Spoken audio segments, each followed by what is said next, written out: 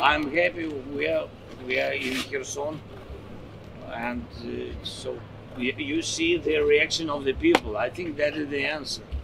We are not preparing the reaction of the people. People waited for Ukrainian army, for our soldiers, for all of us.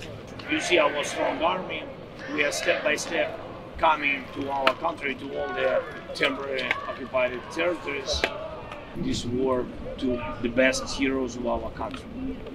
And so, but for us, it's very understandable.